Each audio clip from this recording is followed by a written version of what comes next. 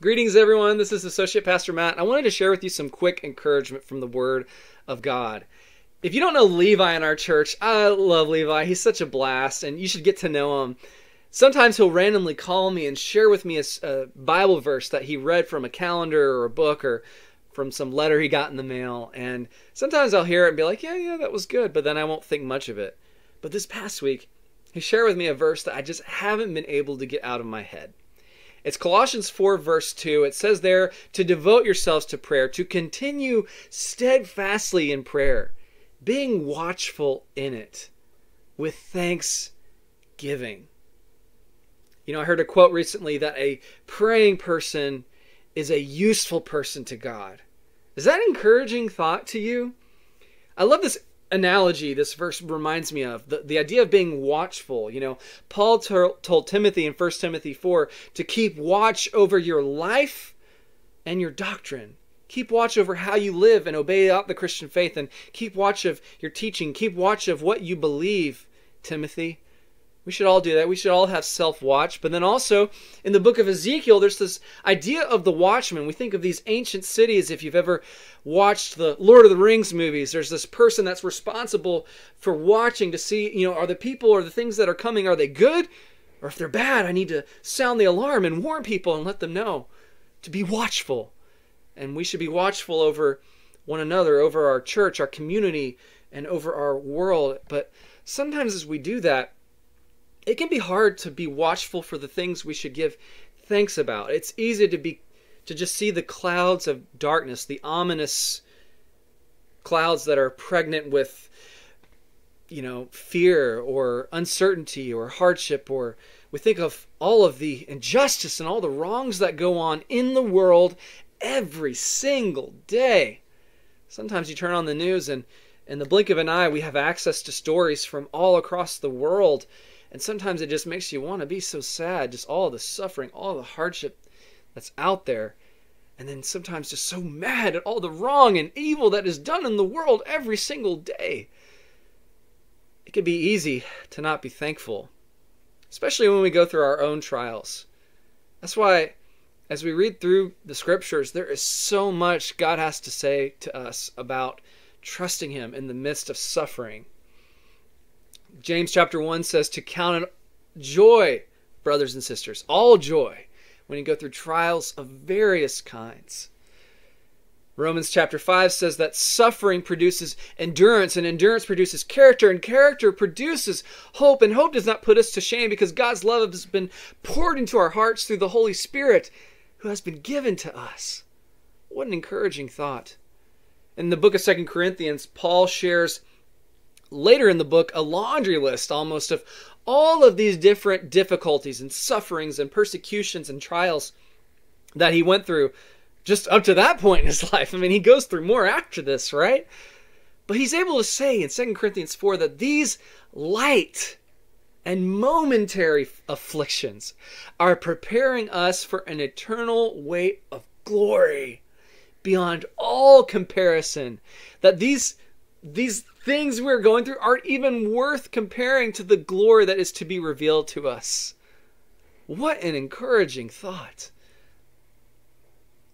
You know what helps when we're going through hard things is cultivating that thankful heart. This past week I was reminded of the story of Paul and Silas in Acts chapter 16. They've gone to Philippi and they've planted a church there. And they cast a demon out of a girl who's part of this like fortune-telling business. And so her owners are really mad because that was their means of income. They're so angry at Paul and Silas that they come and they beat them with rods and they whip them and flog them. And Paul and Silas are thrown in jail. And we're told there in chapter 16 of Acts, verse 25, that about midnight, Paul and Silas were praying and singing hymns to God. And the prisoners were listening to them. People are watching as you go through trials. As the world is going through different things, how will you respond to it? How will you respond especially to the suffering in your life? And I love this story with Paul and Silas that in the midst of that, they're able to sing at midnight. They're able to pray even though their backs were probably an incredible agony and pain. Now, you and I may not go through that sort of physical suffering. Maybe you or I will. I don't know what God has in the future. But I do know that regardless of whether you're a Christian in Australia or Africa or Asia or America and all around the world, we have different situations for sure. No doubt about that. And in some places it is harder to be a Christian. But being a Christian in general, period, is hard. Jesus said, if anyone would come after me, let him deny himself and take up his cross and follow me. This past year, a lot of folks have been more lonely maybe than ever before because of the circumstances surrounding everything going on in the world and in our lives. I want to encourage you. A lot of Christians go through seasons of loneliness and what we could call the dark night of the soul. I think we all have a unique cross to carry, and sometimes the road is a long and lonely road, a difficult road, a road definitely less traveled. We don't naturally want to carry a cross, right? We don't naturally want to press into suffering and doing hard things and denying ourselves. It's not easy. We need the Holy Spirit's help. We need him so desperately. But the encouragement is that he is with us. There are a lot of stories of faith. I think of Noah, all the things that he went through. His culture rejected him. They thought he was crazy. You think of even Moses, his brother and sister at a time opposed him. Think of Paul. Later we find out that some people who had traveled with him, like Demas, for example, later abandoned him.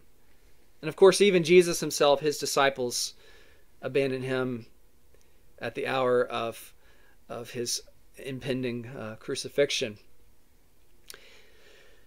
It's not an easy road sometimes, being a Christian, but it is a good road. I believe the moment we see Jesus face to face, the lifetime of suffering that you and I have gone through, it will have been totally worth it.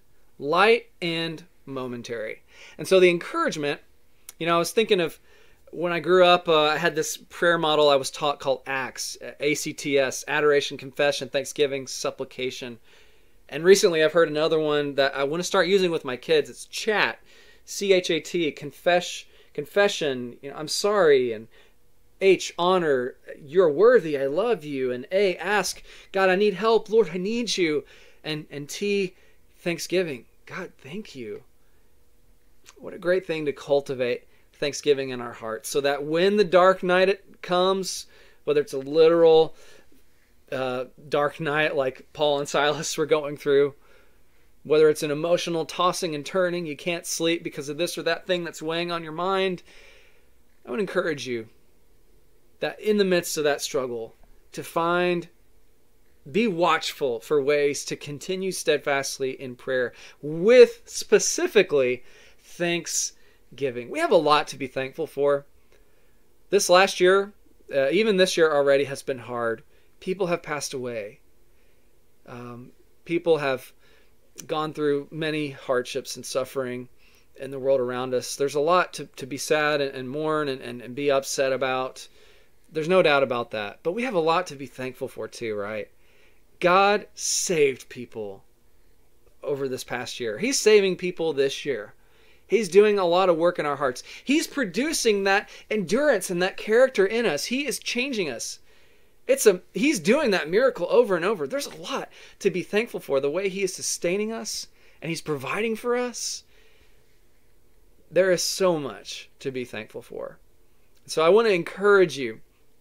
I know I need that encouragement. It's easy to bellyache or complain or just see all of the things going on and feel overwhelmed. But to be thankful, most of all thankful for Christ himself.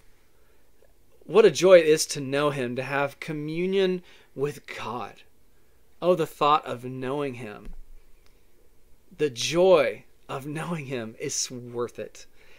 So, thank you, Levi, again, for sharing that verse with me. It's encouraged me massively this week. Be blessed, church family. Thanks for watching.